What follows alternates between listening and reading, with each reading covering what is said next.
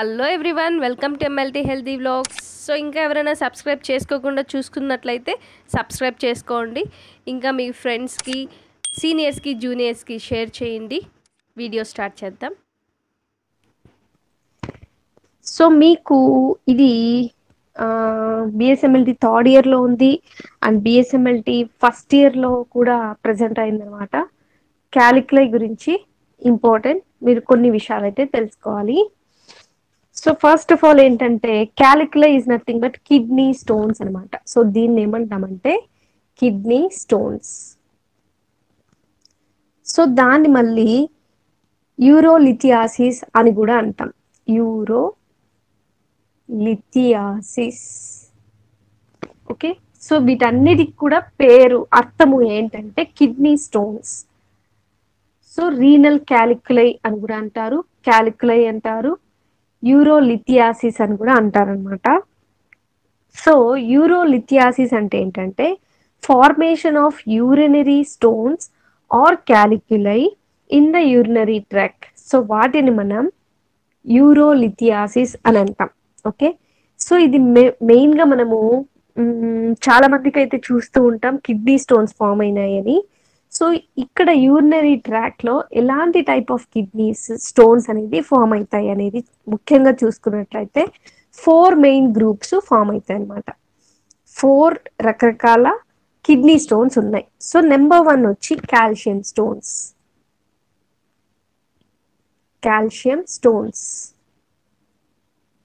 Okay, number 2 స్ట్రూవైట్ stones.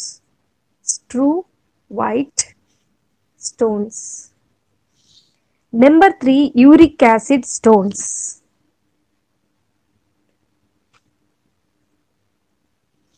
Number 4 cystine stones.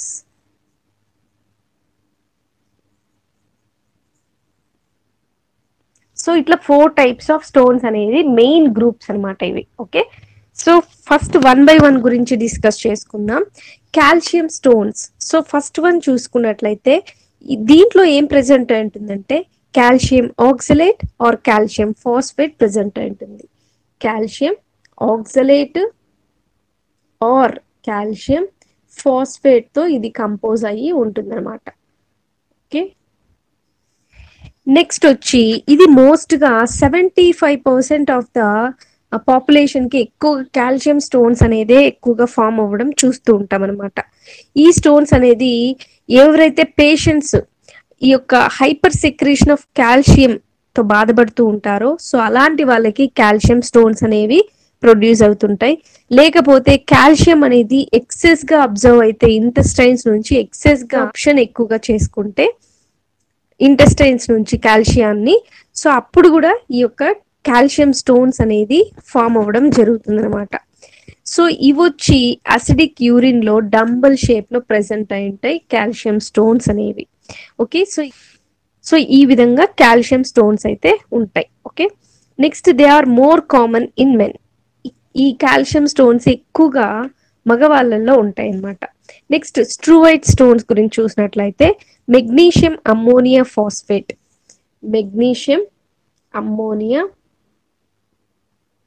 Phosphate are sulphate, so వాటితో form అయ్యి ఉంటుంది అనమాట.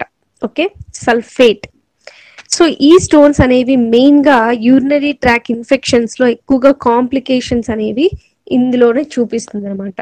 ఇది పాపులేషన్ లో 15% వరకు ఈ స్టోన్స్ అనేది ఫామ్ అవ్వడం జరుగుతుంది అనమాట. సో ఇక్కడ ఆల్కలైన్ యూరిన్ లో డిపాజిట్ అయ్యి ఉంటాయి స్ట్రూవైట్ stones. Okay, next uric acid stones వచ్చి, సో యూరిక్ యాసిడ్ అంటేనే మనం సీరం లెవెల్స్ లో యూరిక్ యాసిడ్ చూస్తే గౌట్ అనే డిసీజ్ వస్తుంది. మీరు చదివే ఉంటారనుకుంటానా. గౌట్ అంటే increased serum uric acid levels increase అయితే ఒక లాంటి టైప్ ఆఫ్ ఆర్థరైటిస్ అనేది గౌట్ ఆర్థరైటిస్ అనేది ఉంటుందన్నమాట. సో ఆర్థరైటిస్ అంటే యాక్చువల్లీ మనకి పెయిన్స్ కానీ స్వెల్లింగ్, రెడ్నెస్, టెండర్నెస్ జాయింట్స్ లో ఉండడాన్ని గౌట్ అంటాం. సో ఇది చాలా స్వెల్లింగ్ అయితే ఉంటుంది జాయింట్స్ చుట్టూ, ఒక కాలినట్లుగా అంతా స్వెల్లింగ్ అనేది వచ్చేస్తుంది, చాలా ఎక్కువ రిస్కీగా ఉంటుందన్నమాట. ఎక్కువగా వీళ్ళు గౌట్ పేషెంట్స్ ప్రోటీన్ ఫుడ్ ఎక్కువగా తీసుకోకుండా ఉంటే యూరిక్ యాసిడ్ అనేది తగ్గుతూ వస్తుంది. ఒకవేళ ప్రోటీన్ ఫుడ్ ఎక్కువగా తీసుకుంటా ఆల్కహాల్ కానీ సీ ఫుడ్ ఇలాంటివి తీసుకుంటా ఉంటే ఎక్కువగా గౌట్ అనేది వస్తుంది, అంటే యూరిక్ యాసిడ్ లెవెల్స్ అనేది ఇంక్రీజ్ అవుతాయి. సో ఇది 5% ఆఫ్ ద పాపులేషన్ లో యూరిక్ యాసిడ్ స్టోన్స్ అనేది ఫామ్ అవుతుంది. సో దీన్ని ఏమంటామంటే, ఒకవేళ ఎప్పుడు యూరిక్ యాసిడ్ స్టోన్స్ ఫామ్ అవుతాయి అంటే గౌట్ ఆర్ హైపర్ యూరిసేమియాలో, హైపర్ యూరిసేమియాలో ఎక్కువగా యూరిక్ యాసిడ్ స్టోన్స్ అనేవి చూస్తాం అనమాట. ఓకే, సో ఈ స్టోన్స్ అనేది రేడియోలూసెంట్ అన్నమాట ఇవి. సో అంటే ఎక్స్రే చేసినట్లయితే మనకి నీట్ గా మనకి దాన్ని చూడొచ్చు. సో ఆ విధంగా మనకి ప్రెసెంట్ అయి ఉంటుంది యూరిక్ యాసిడ్ స్టోన్స్ అన్నమాట. ఓకే, నెక్స్ట్ వచ్చి సిస్టైన్ స్టోన్స్ గురించి చూసినట్లయితే, సిస్టైన్ స్టోన్స్ అనేది మామూలుగా వెరీ వెరీ రేర్ అనమాట. 1% మాత్రమే ఈ స్టోన్స్ అనేది ఫామ్ అవ్వడం చూస్తూ ఉంటాం. సో ఈ పేషెంట్స్ లో ఏదైతే పేషెంట్స్ ఉంటారో సిస్టైన్ స్టోన్స్ ఎందుకు form అవుతాయంటే inborn errors of metabolism ఉన్నట్లయితే, ఇన్బోర్న్ ఎర్రర్స్ ఆఫ్ మెటబాలిజం ఇలాంటి పేషెంట్స్ లో సిస్టైన్ స్టోన్స్ చూస్తాం. So inborn errors of metabolism అంటే ఏంటి అంటే జనరల్ గా ఇది ఒక జెనెటిక్ డిసార్డర్, జన్యుపరమైన డిజార్డరు. సో దీంట్లో ఏమైతుందంటే ఎవరికైతే వచ్చిందో ఈ డిజార్డర్ వాళ్ళ బాడీ అనేది ప్రాపర్ గా ఫుడ్ ని ఎనర్జీగా కన్వర్ట్ చేయలేదు. జనరల్ గా మనకి ఫుడ్ తీసుకున్నట్లయితే ఫుడ్ ఏమైతుంది, అబ్జర్వ్ అయ్యి ఎనర్జీగా కన్వర్ట్ అవుతుంది కదా. సో ఈ ప్రాసెస్ అనేది ఇన్బోర్న్ ఎర్రర్స్ ఆఫ్ మెటబాలిజం ఎవరైతే పీపుల్ సఫర్ అవుతుంటారో సో వాళ్ళల్లో సిస్టైన్ స్టోన్స్ ఎక్కువగా చూస్తూ ఉంటాం అనమాట. ఇది చాలా చాలా రేర్ కండిషన్స్ లో చూస్తాం. సో యూరినరీ స్టోన్స్ అంతా కూడా ఏ విధంగా ఎక్కడ ఫామ్ అవుతుందంటే రీనల్ పెల్వీస్ లో ఫామ్ అవుతుంది, ఆర్ క్యాలసీస్ లో ఫామ్ అవుతుంది, ఆర్ యూరినరీ బ్లాడర్ లో ఫామ్ అవుతుంది. మనకి తెలుసు కిడ్నీ స్ట్రక్చర్ అనేది ఫస్ట్ ఇయర్ నుండి చదువుకుంటూ వస్తున్నాం. ఓకే, సో నేను రఫ్ గా వేస్తున్నాను.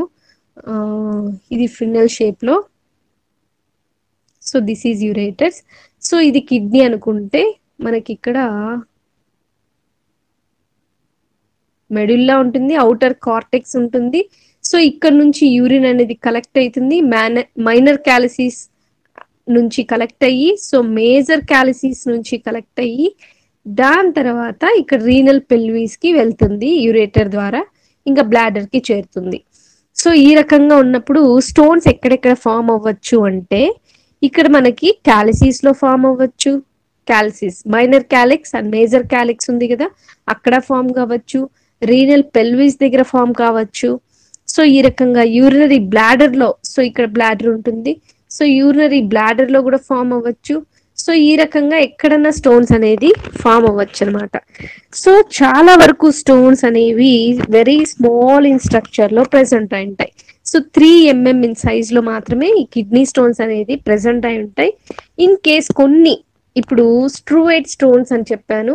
సో ఈ స్టోన్స్ అయితే చాలా చాలా లార్జ్ సైజ్ లో ప్రెసెంట్ అయి ఉంటాయి అనమాట. మిగతా వాటితో పోల్చుకుంటే అది చాలా చాలా పెద్దగా ఉంటుంది. సో వాటిని స్టాక్ హార్న్ క్యాలిక్యులై అని కూడా అంటాం. సో ఏది స్ట్రూవైట్ స్టోన్స్ ఏమంటాం, stock horn, STAGHORN, stock horn క్యాలిక్యులై. So ఇప్పుడు జింక కొమ్ములు ఏ విధంగా ఉంటాయి, సో ఆ విధంగా ఇది స్టాక్ హార్న్ క్యాలిక్యులై అనేది కొంచెం బ్రాంచెస్ గా వచ్చేసి ఉంటాయి అనమాట. సో అప్పుడు అది ఇర్రెగ్యులర్ షేప్ గా అనిపిస్తుంది కదా. సో అలాంటి టైప్ ఆఫ్ వాటిని స్ట్రూవైట్ స్టోన్స్.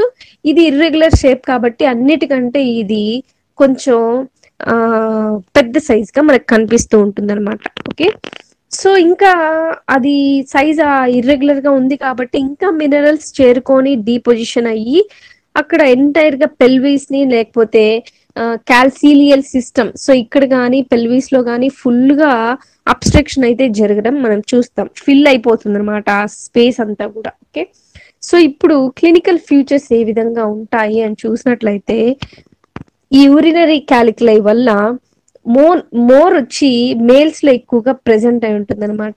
ఇలాంటి క్యాలిక్యులై మేల్స్ లోనే ఎక్కువగా చూస్తుంటాం ఫీమేల్స్ లో కంటే కూడా. సో కొన్ని అసిమ్టమాటిక్ అంటే వాళ్ళల్లో ఎటువంటి సిమ్టమ్స్ ఉండవు, డీసెంట్ గానే ఉంటుందన్నమాట ఆ యొక్క స్టోన్స్ అనేవి. ఇంకొంత వాళ్ళల్లో హెమచూరియా అనేది చూస్తాం. సో కొంత వాళ్ళల్లో ఏం చూస్తాం, హెమచూరియా. హెమచూరియా ఈజ్ యూరిన్ లో బ్లడ్ ఉండడాన్ని హెమచూరియా అంటాం. Okay, haematuria are urinary colic.